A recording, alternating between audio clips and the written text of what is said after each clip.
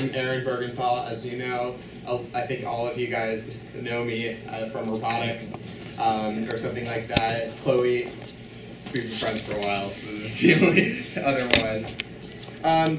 So what is a gateway to me? To me, a gateway is what shows my responsibility to not only me and my teachers, but also to my parents and to my peers, and to also show them what I've accomplished for things that sometimes I'm not as confident in sharing with them, or that I don't feel like I want to share with them. So my high school career. High school to me is just like a fencing tournament. As I go through the steps of high school, they remind me a lot of the steps of a fencing tournament. And sometimes I don't do well in those tournaments, and then I come back and I do great afterwards. And sometimes I do really well, and I continue pushing strong. So for a little bit of context, the stages of a fencing tournament. The first thing that you do in a fencing tournament is you check it. You tell the people that, hey, hello, I'm here, and then you check your cords, and you kind of get ready for the fencing tournament, as well as warming up. The next thing that you do is a pool bout, where you fence people of all different skill levels, and then you have a break after that. After the break, you go into a direct elimination period of the fencing tournament, which means right when you lose a bout, you're done for the day. That's it.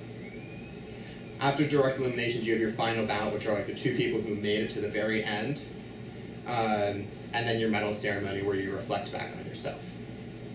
So the first part of the fencing tournament that the school relates to is my Metro Habits. This is my pool bout. So the first pool bout I go right into is being an effective communicator. The times I was an effective communicator was for email. I emailed teachers all the time whenever I had an issue, even if sometimes I had to be forced to email them and didn't want to, as well as outside of school and communicating with people who aren't just part of the school, and for activities that aren't there. I use Slack a lot because it's a very professional program, and I use that in robotics. As well as we had a group project in entrepreneurship where texting was a very highly influential part of that, where you had to communicate with each other like all times. And we could also call each other if we wanted to through that. Next is inquiring learner. This is when I had something that I wanted to learn more about, or wanted to learn more information about, and I came forward to a teacher at school and I inquired about it. For me, this was a grant proposal that I wrote. I created the Upper Arlington High School Fencing Club, and I got an opportunity to raise up to $1,500 from the Columbus, Ohio division of fencing, and I had to write a grant proposal. I'll talk a little bit more about that later, but the main thing about this is once I got that opportunity, I went to my entrepreneurship teacher and I said, this is a grant proposal. This is the grant proposal I was assigned. How do I accomplish these goals? What should I do for it? And after I write that, what do I do? Do I talk to the people, or what are the steps of a grant proposal? My engaged learning. This is something that definitely throughout the years I have gained. I have done more and more. I definitely started out freshman year, first semester. I was not as engaged. I was about as engaged as I was in middle school. I would take like 3 pages of notes a month. And then once I hit calculus, so my most recent challenging course, not only did I complete one whole notebook of notes, but I completed a second one too at the end of the semester. So I really accomplished that note-taking skill of mine, and I felt very happy about that. And I felt very engaged in doing that. Next is critical thinker. The class to me that stood out the most as critical thinking is my mechatronics class. I achieved a 96.72 in the course in the end, or a 97. And this class had a lot of assignments where you had to think outside the box. We did everything from 3D print a speaker that had no electronics in it. So it was passive. We had to build a delivery robot. We had to program a video game, which I achieved well over 100% on. It was closer to it was 109 out of 90 points. So it was like closer to 120% on that assignment. And then we combined all of those things together in the end of the year, and we created a sumo robot where where our team placed second, and compared to the other robots, there were two like really good robots. I'll show you an image of it in the next slide. Our team did really good on that. Collaboration. So this is an image of our sumo robot. Even though it looks very non-cleanly, it was a very effective robot. You can't judge a book by its cover. So collaboration. Not only was it creating this, I built that robot with one other person when other teams had 3 people that they got to work with. I also had my entrepreneurship project where I had to create a business. It was a food restaurant, and I had to work with 4 people, and I was in charge of them. I was the CEO of the company, and I had to link all of their things that they were great at and all the things that they weren't as good at and find somebody who could fill that slot, and then I had to have them work together, and sometimes people didn't get their work done and I had to get them to do that, and there were a lot of times where I had to push myself to do work that I didn't want to do as well. The third and final thing for collaboration was our design challenge project from last year. I had to work with 4 people, and we did not work well together at all. It was probably the last day where we decided to actually we got our whole project done. It was not effective collaboration, but it was something that I fixed as I went through, and my business project was like the second time of that, and I was able to do that much more effectively than the food challenge. Next one is the active and responsible decision making. Before I had my issue with the teachers, it was this active and responsible decision making has been what helped me take OSU courses this year, and I think that's true up until 3 days ago, where my teacher was not able to attend my gateway because I made a bad decision and didn't tell them exactly what time it was. This is something that I definitely will be hoping to fix as time comes. But one of the things that a plus that happened today is I got my letter back from the National Honor Society where I was accepted, and so that I had a lot of active and responsible decision making that led me to completing that on time. I finished the essay. It's been I think a month of it being assigned, and then I had about a month after that where I could just refine it, and I had time to worry about that. So that was good active and responsible decision making. That did get me into National Honor Society, so if I apply that better as I continue through my career, I think that it will be effective. So now are my service hours. This is my break of my fencing tournament. So my pool bouts have finished. I did great in 5 out of the 6 of them, and now I have to take a break, relax, and I have to look back on what I've done at school, and this is like my service hours, because after I finish my day at school, I want to do something that can help the community, but I still want to link that to what I have done in the rest of I still have to link that to what I've done in school and my extracurriculars. The first thing that I did was I attended the Indian Village camp as a counselor in training. This meant that I've worked with about 8 to 9-year-olds in the camp, and they were running around in the woods. They had no boundaries. I had to keep them contained, which is a lot of work for just one counselor to do. And so I was the counselor under the counselor that would kind of help them. And my job was also to engage the kids. So if the kids were wandering around or bored, I had to get them flipping over rocks, looking at animals under there and insects under there. And this related a lot to what I love to do. And I went to a summer camp similar to this for many years, and I loved doing that. So I wanted to bring that back, and I wanted to show that to other kids who were younger than I was when I started to do it, similar to that. The next part of service hours that I did is robotics. Robotics has many opportunities for service hours. And one of the most impactful ones for me is I attend the first Lego League competition, which our team runs. I've done that for the last 2 years.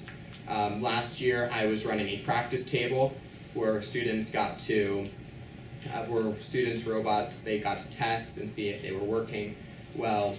And then this year I started off by doing the practice table, and then some people saw some of the videos. I ended up putting on a teapot costume and dancing with the kids and having fun with them while they were waiting for their next match to be played.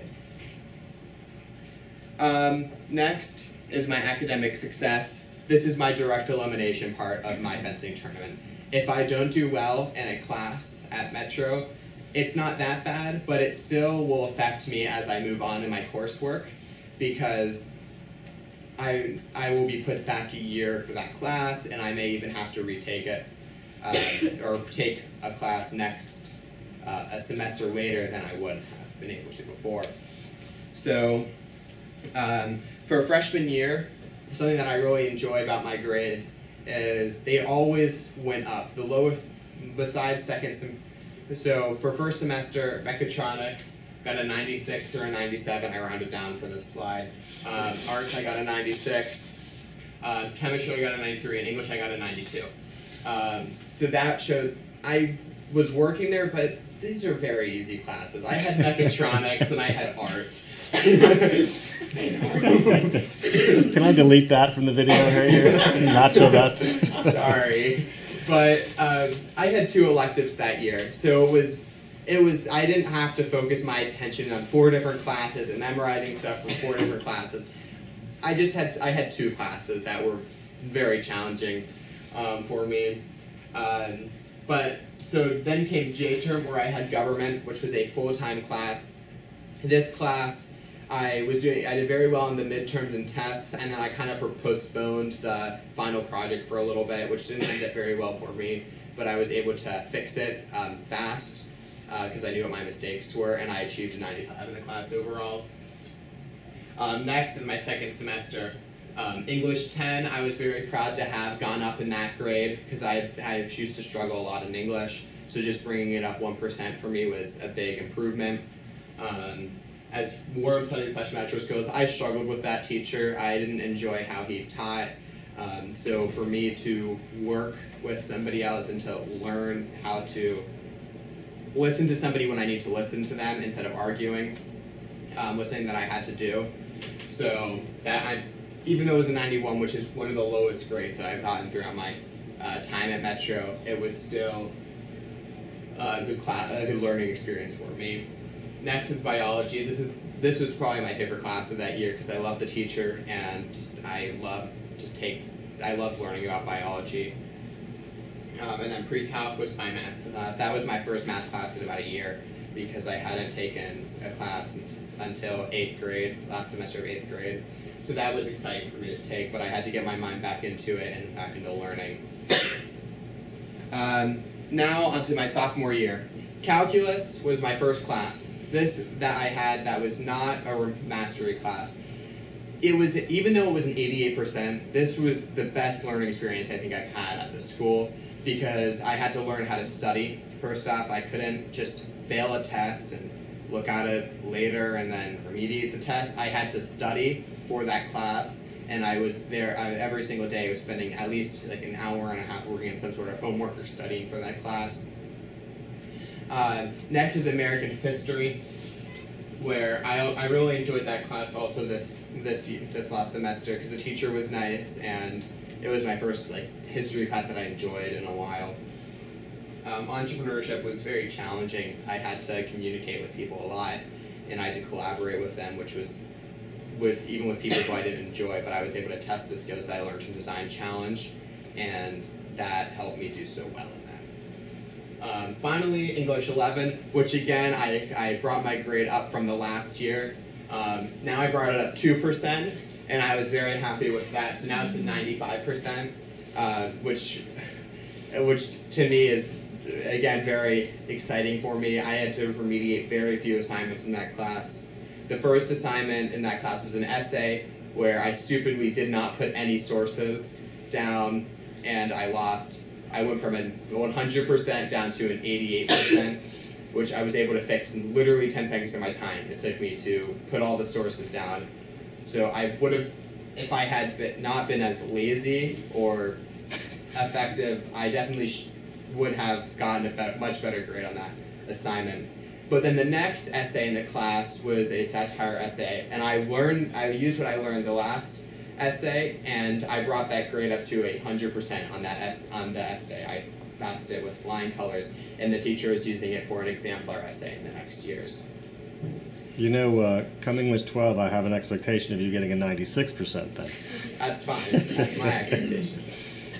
Now, second semester, so this coming semester, my prediction, I already know I'm in OSU Calculus and OSU German. Those are brand new courses for me, like a brand new experience of a course for me, and I'm already having a lot of fun in my German class and in my calculus class.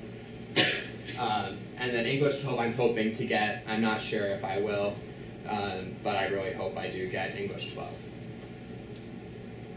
So now that my direct eliminations are over, this is kind of looking back on my direct elimination bouts. I have to think about my chords that I have, because if I break a chord during a bout, it delays the bout, and it's kind of like if you break a chord all the time, somebody looks at you like you're not as smart of a person. Like it's kind of how like they view you sometimes. So for my personal reflection, my extracurricular activities, the first robotics competition is something that I'm very passionate about, and that's definitely going to help me in my time throughout my high school career, and then is influencing my what I want to do in college because I love engineering. So this year, this is my second year on the team. This year I became a mechanical assembly manager, and I create a part of a mechanism that actually is put on the robot. So this year I am building a climber that will extend up, grab onto a bar, and then pull the whole robot up. So I'm leading a team of freshmen and rookies on doing that. So that's one of the big things that I've done with the team.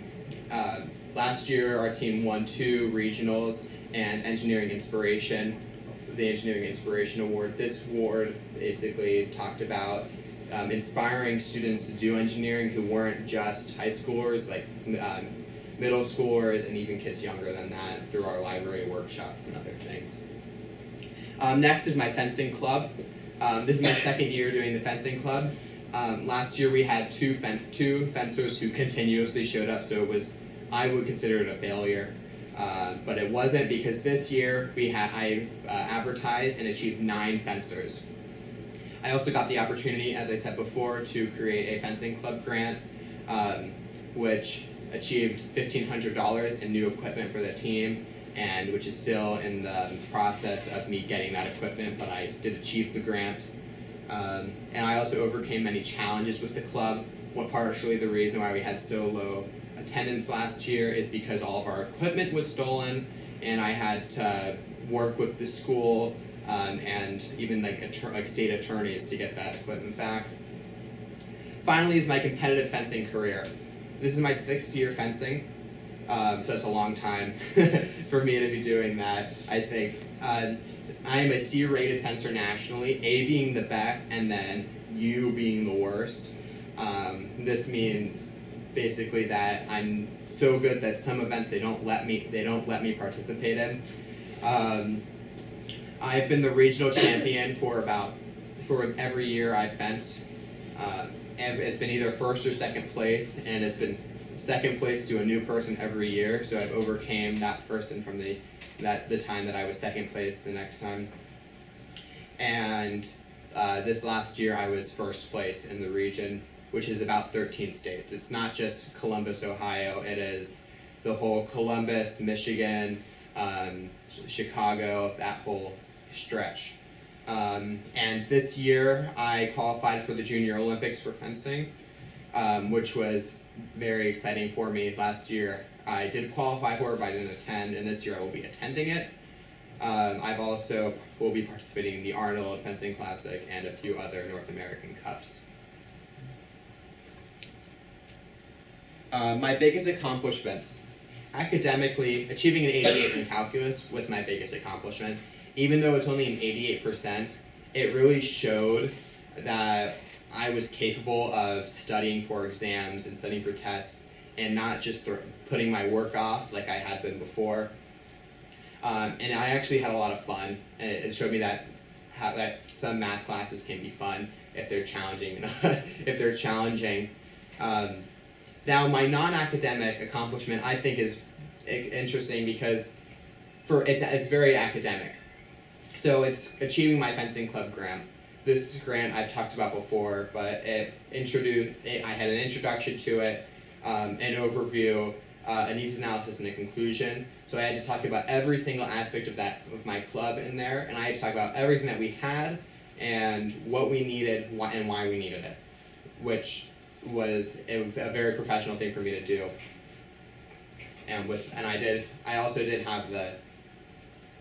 I did feel like I needed help on that, so I did also ask my peers and ask my family for help on that too.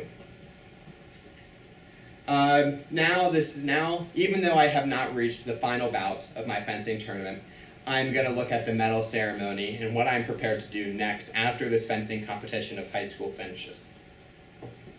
Overview of my time at Metro. I was a middle school student, and the big thing that I took away from middle school is I didn't care what I was doing. I would finish an assignment, turn it in, or not turn it in, which was a common trend.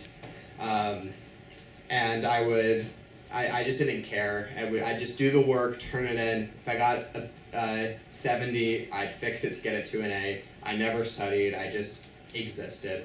But middle school is when I learned about engineering and felt very inspired about engineering. As an underclassman, this is where really hit me that I have to work. I can't just sit there, listen during a lecture, and then write my essay. I have to actually think about that teacher, and I have to take notes in that class, and then I have to apply those notes to my essay in order to continue.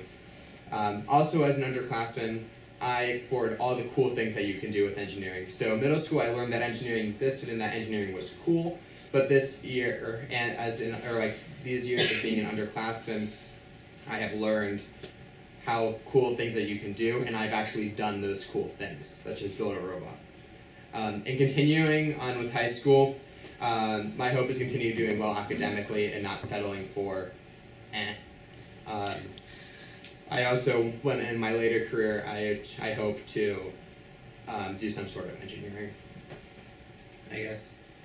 So why do I want to go to OSU, to take classes? Is to further my interest in preparing for when I go to actual colleges. I want to be able to see those classes and feel like I'm there and be ready and prepared for when I go off on my own. So instead of me calling my parents when I'm at some great university, like, oh no, what's 1 + 1? Or something that will be very simple for me now. It'll really prepare me. Also, OSU will help me figure out what I'm good at. Hopefully I'll be able to take courses that are engineering and that I get to learn about more types of engineering that go further in depth than what I've learned before. Also, OSU will help me figure out what type of engineering I want to specialize in. If it is even still engineering, it could change in 2 years.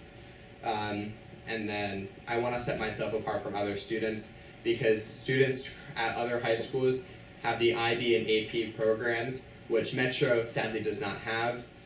So I want to set myself apart and say, well, my school didn't have AP classes, but I have gone on and taken courses at The Ohio State University. and done well in them. I also just want to have a new experience. I want to meet new people, and I want to work with new people and learn things that I won't be able to do before, which is kind of what all of those things are part of, but I think in total it is a new experience, all those things together.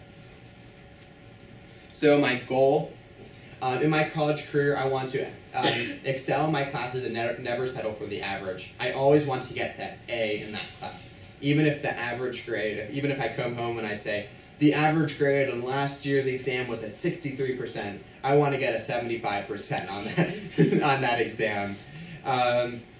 And my goal after graduating is to complete a college degree in some sort of engineering right now. It could change because I do have 2 years to think about that. But I also want to go to a school at the level of OSU or hopefully better. Just because if I'm already taking classes at OSU, I'd want to show a school that I'm able to do that, and I can hopefully go to one of those Ivy League schools or like dream schools. Also, my personal goal for high school and this year is to do well in fencing, compete well in Junior Olympics, and compete well in fencing in total. Hopefully get my B rating in fencing, or even an A by senior year. So that's it. This is also my wall of medals. This is not all of them. I ran out of room on my wall, but this is where majority of them have been held. There's also a trophy from being the second place high school fencer in Ohio, and then a few other ones that are scattered around. Any questions or comments? Hey, do you have your advocate student? Would you like to? Is it time for that? Yes. All right. Should I sit down or should I stand? You should. Or you can stand. You can stand and listen. You're fine. I'll just take your seat, Johnny. Okay.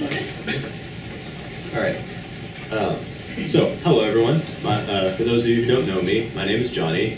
I know most of you from robotics. I know Aaron from robotics, and so that's, I think, mostly what I'm going to talk about here to frame my arguments, I guess.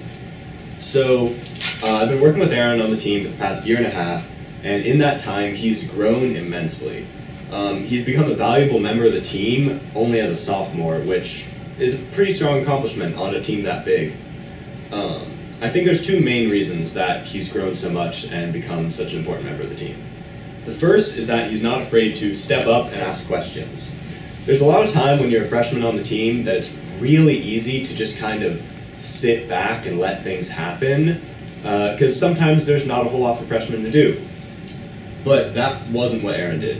He was always working on something, and when he wasn't, he was finding something to work on. There were several practices where Aaron would come up to me multiple times asking for something to do, and he was persistent enough that I gave him things to do. And so through that, he's learned and he's grown, and just that persistence, I think, is something that is really valuable for college classes, and not being afraid to ask for explanations or to try and participate. Because it's also really easy in a college class to just sit back and let things happen. If you don't really understand the lecture, or if there's an assignment going through that you don't know how to start, it's pretty easy to fall into the trap of just letting it happen and assuming you'll work on it later.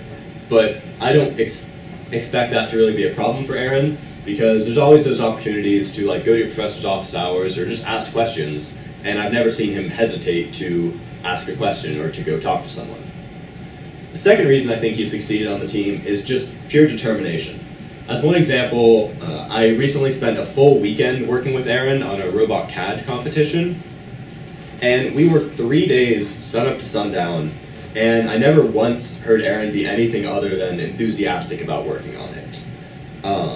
And the same goes for robotics. I don't think he missed a practice during build season last year when he had any other option. And that's another thing that just goes into college classes, because sometimes you just kind of have to get through it. You're not going to be inspired, or things won't come easy, but you just got to spend some time and power through a reading or assignment, and I don't think Aaron would give up in that kind of situation. So I've seen a lot of growth from Aaron in the past year and a half, and I think that the opportunity to take college classes will only help that growth accelerate. Thank you. Thank you. So at this time, we ask all students to leave the room.